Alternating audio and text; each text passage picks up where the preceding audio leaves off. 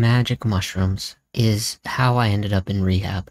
Not because I was addicted to mushrooms, though. Before I get into this story, I want to tell you, I am not endorsing the use of drugs at all, not even psychedelic ones. It's stuff that can really fuck your whole shit up if you're not ready for it, if you have latent psychological conditions in you, in your genetics. There are different reasons for why it can really mess things up, but it is my truth.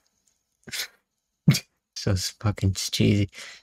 And I'm gonna tell you it. Okay. Real quick, I'm about to tell a story about myself, but this is for you. So think about your shit in your life while I go into this. Okay, back to it. For many years, I accomplished pretty much everything I wanted to accomplish. And then that kind of stopped. And it seemed like it was really gonna not be going on anymore. It seemed like I think I'm at the end of my road here. I was in a band with my brother and my sister, and we were doing covers on YouTube, and it went very, very well. We were signed with a record label, and it didn't seem like that was going anywhere. And so my brother and my sister were going to move back away from Los Angeles. They were going to move out of our home together and go back home to our original home in New Jersey, where I'm from. It started to seem like everything was unraveling for me. The whole time throughout my whole late teens and entirety of 20s, I was smoking weed. It was never really a problem for me, I don't think, but I started to use it as a serious crutch during this time, where I was kind of not allowing myself to admit that life wasn't going the way I wanted it to anymore, the way I planned it. So I was smoking a lot of weed, somewhere around 10 grams a day. That's embarrassing, but it's true. Every day. It's a lot. I'm going to do a video on this. The point is, it was bad. At a certain point, I decided to take mushrooms with a friend of mine, and we went to Joshua Tree in California, classic place to take mushrooms. And something happened there that changed the course of my whole life. I was exploring a mountain, walking up a mountain. It was an amazing journey, and when I got to the top of the mountain, we hung out there for a little bit, and then it was like, let's go back down. You know what I mean? That was fun. Let's do more fun. It's a little symbol. That is just life, is that it's an always moving thing. So at the top of the mountain, let's go down. And even this is a miniature journey. Yeah. Like, now that one's over. Okay. And now we do the next one, right? What was it? Go down. We were gonna go down, right? Okay, so we started walking down the mountain. I left my water at the top of the mountain. I left my water bottle, and I really wanted water. Oh, my water. That's what my mind is saying. You left something here.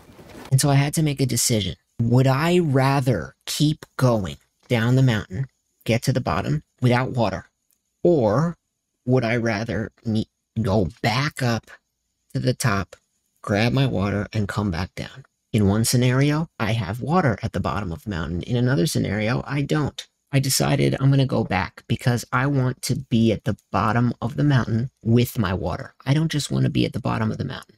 I think the lesson there was I don't just want to get a thing, like going to the bottom of the mountain. What I really want is being at the bottom of the mountain comfortably with my water, a way that's good for me, right? So it's like just beating against a door to try to get into a room. All right, so then you get in there and now you're dead. Kind of made me feel like the way that I've been going about my life, just endlessly pounding on something that maybe isn't even the right move anymore, right? The career that I had been going for didn't seem like it was going to continue the way I wanted it to, but I was just kind of trying to grasp for it, but it wasn't what I even wanted anymore exactly. I wouldn't have been comfortable had I got there. So going back up to the top of the mountain was kind of a symbol there. So I got up to the top of the mountain, I grabbed my water, and I started walking back down. This is where it really happened. The real reason I ended up in rehab is from this. As I was walking down the mountain the second time, I was doing my best to just walk straight, because in my mind I was thinking, oh my God, you can get somewhere the quickest by going straight toward it. You don't need to weave. You can just go straight toward it. That's the quickest way. Everything on this mushroom trip was symbolic to me. So I remember in the moment even thinking that. And at a certain point, had I continued walking straight, I would have likely hurt myself because there was like a gap in the mountain where I could have really fallen and hurt myself. It was not a smart decision for me to keep going straight.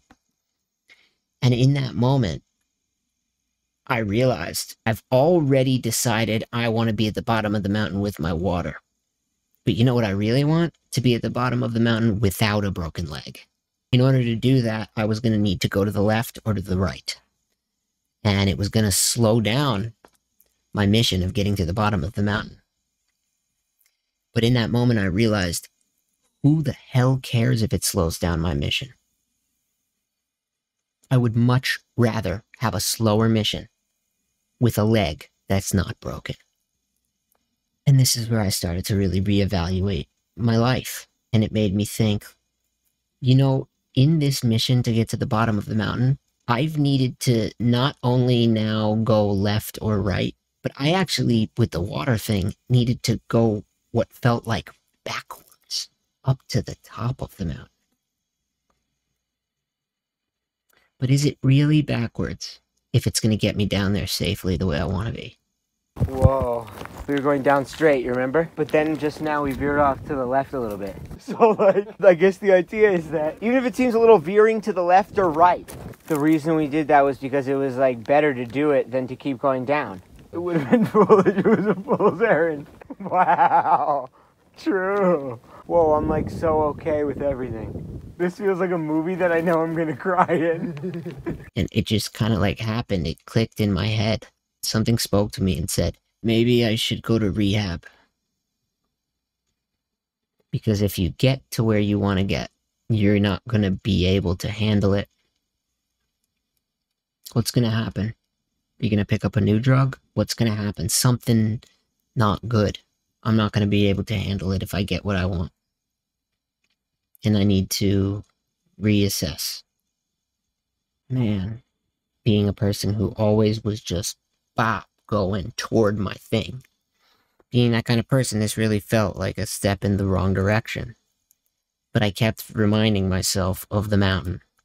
It would give me the ability to get to where I actually want to get to safely.